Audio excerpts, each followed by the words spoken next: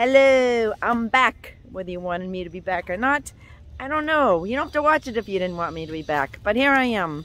And I need to, first of all, before I tell you a few more stories about this Brown Street Court area and the Peabody Essex Museum grounds here, I need to correct a wrong. Several wrongs, actually. The same mistake repeated over and over again. Pretty brutal. So the building behind me here, this is a Quaker meeting house. It is not a Mormon meeting house. I must have said that a gazillion times by accident, and I was so embarrassed when I looked back. This, of course, is a Quaker meeting house. But were there Mormons in Salem? Yes, there were Mormons in Salem. That's why I got so darn confused. I have a lot of guests from Utah, believe it or not. And I love to show them the house, the Nathaniel Felt house in Salem that has direct ties to the Mormon religion. Basically, it is where Brigham Young's daughter lived while she attended school in Salem. But, of course, for our sense here, this is not a Mormon meeting house. This is a Quaker meeting house. But while I am correcting my wrongs, and, you know, shocker, you people, I am not perfect. My husband could have told you this had you been interested in asking him. But while I'm correcting my wrongs, I will also say there is some fascinating information about this Quaker meeting house.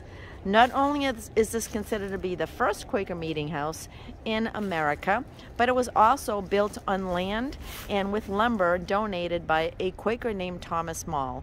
Thomas Mall, as it turns out, pretty much exposed the Salem witch trials. And I'm going to show you here, although you cannot scan this through our video, or maybe you can, I don't know. You know, I'm 61. I get confused about these things. If you go to something called PEM Walks, whether or not you are scanning anything here, you can see the story behind the story, and you get a lot of information from them, from these different locations. But Thomas Mall, whose lumber was used to build this meeting house on his land, eventually would expose what happened during the Salem witch trials. He was horrified. The Puritans had made this huge mistake. All these people had been executed. So just to clarify, yes, they believed in the devil. No, they did not believe in this case that they had killed actual bewitched people. They felt Puritans made a huge mistake. And you know what? Puritans, you guys have been persecuting us forever. So yeah, you're not going to get away with this stuff. We're going to make sure that everyone knows this huge mistake that you made. So Thomas Mall, brave enough to come forward and actually printed a paper talking about the witch trials, distributed as far as he could before he'd be arrested, because he was spreading this slander, right? Slander/truth. Eventually, when he was freed, guess what? Maybe a lot of firsts. Maybe the first case of freedom of religion. Maybe it's the first case of freedom of speech. Quite possibly the first case of freedom of the press, because the press printed the paper and the press had a right to print whatever the heck they wanted to. So there is a little wrap up of this, almost said it again, people, of this Quaker meeting house. No Mormons here, but I'm going to show you where the Mormons were. And just snap my fingers here and head to the new spot. So here is proof that I was not just making this up to cover myself from making a mistake. This actually is a significant site in the Mormon religion. This is a home of Nathaniel Felt. This is where Brigham Young's daughter grew up. This is where Brigham Young's daughter lived while she attended school in Salem, because they wanted her to have a fine education, and Salem was a place to go for that. This house, very historic, little known to people visiting from Utah. As a matter of fact, I would say absolutely no one from Utah who's visited here that practices the Mormon religion has known that this house even exists here. How do I know, you may ask? Keep my eyes open while I'm walking the dogs. You know, see an awful lot of things around the city, covering an awful lot of ground. So yes, there were Mormons in Salem. Just not in the Quaker meeting house. So in my prior walk through this area, I had mentioned or alluded to the murder of a gentleman named Captain White. And that would happen in this house, which is the Garden of Pingree house. So I'm going to show you the back of this building, because I think the back is much more interesting. So in this window down here, this is where a gentleman named Dick Crowninshield would likely sneak in to go up to the second floor over here. This is fancy, right? Very fancy graphics I have going on here. This is Captain White's bedroom.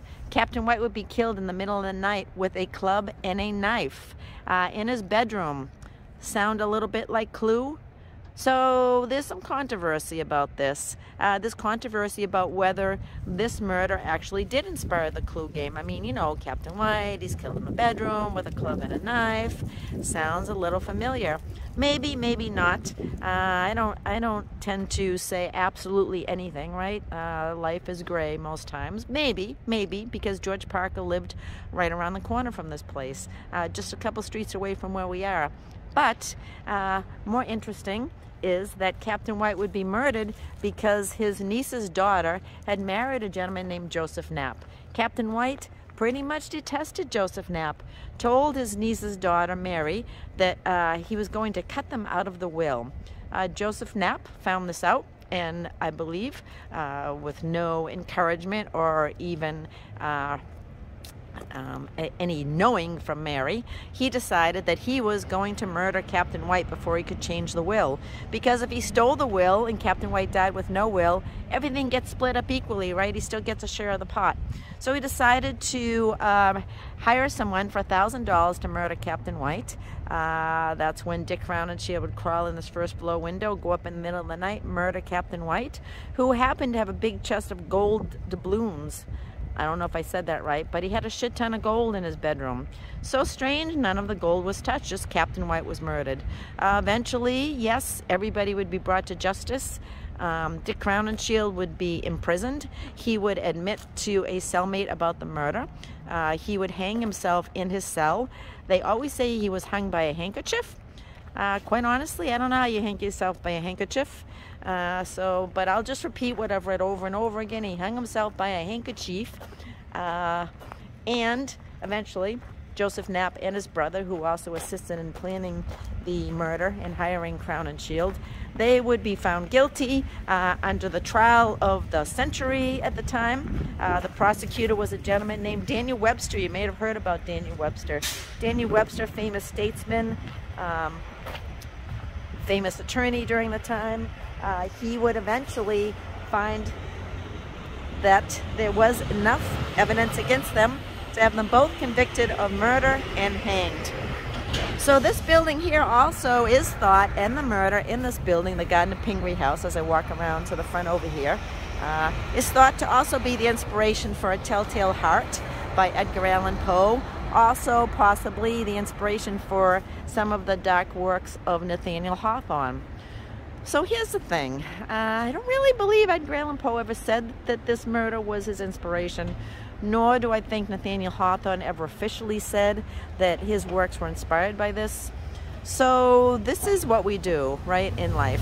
We sort of make these assumptions. Hey, Edgar Allan Poe is from here.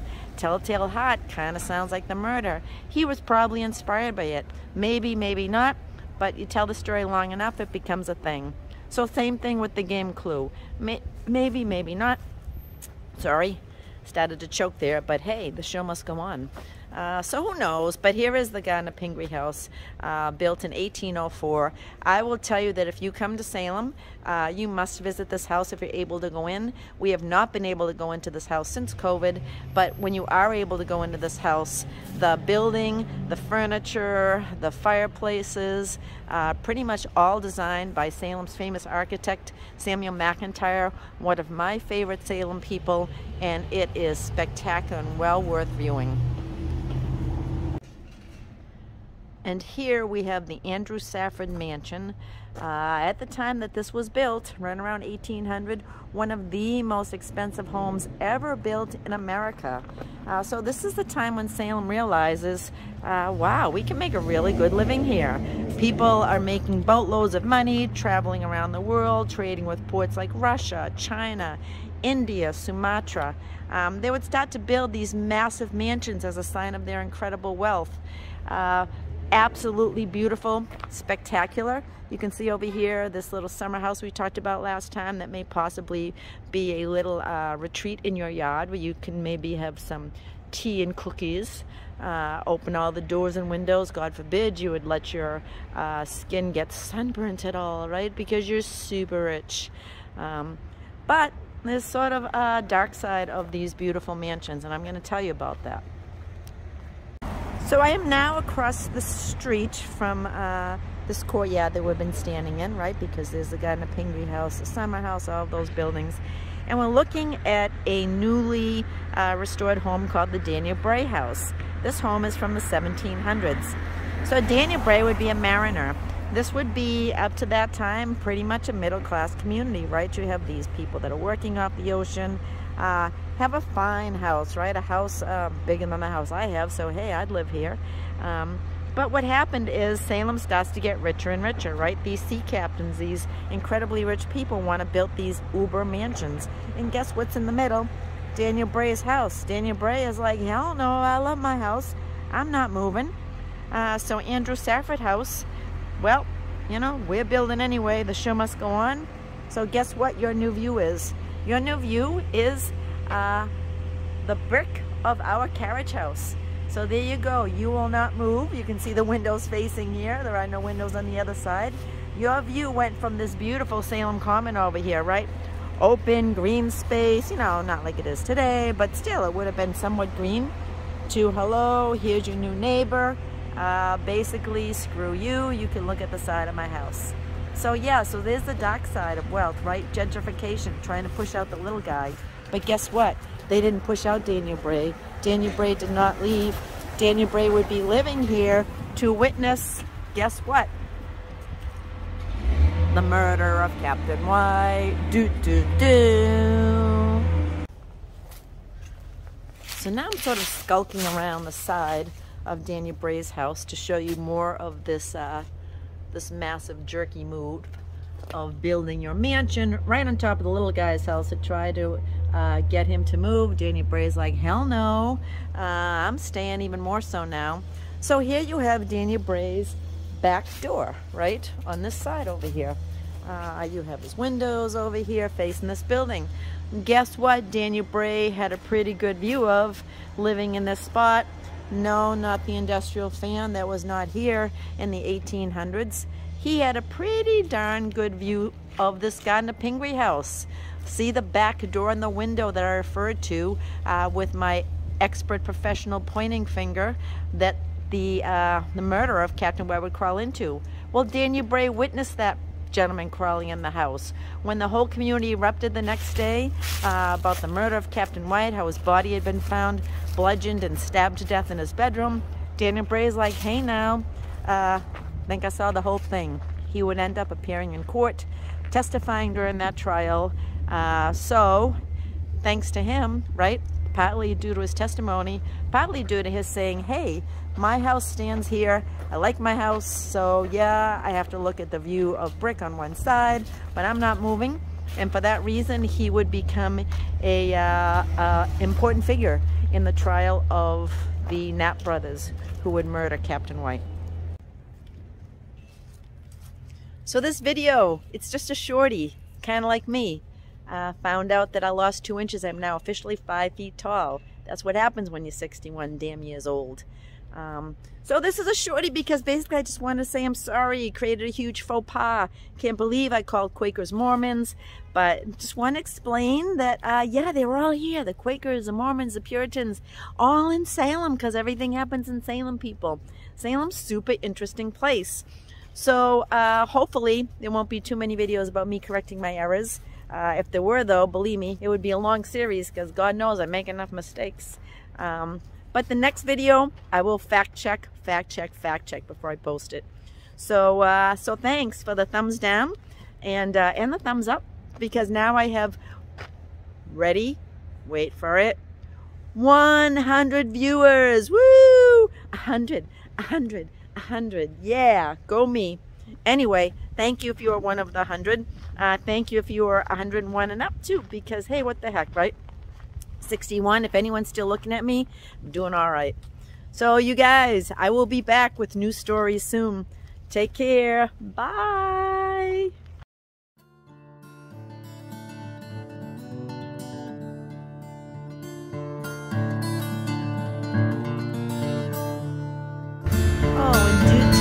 what is this red line around Salem? I'll tell you later. Bye now.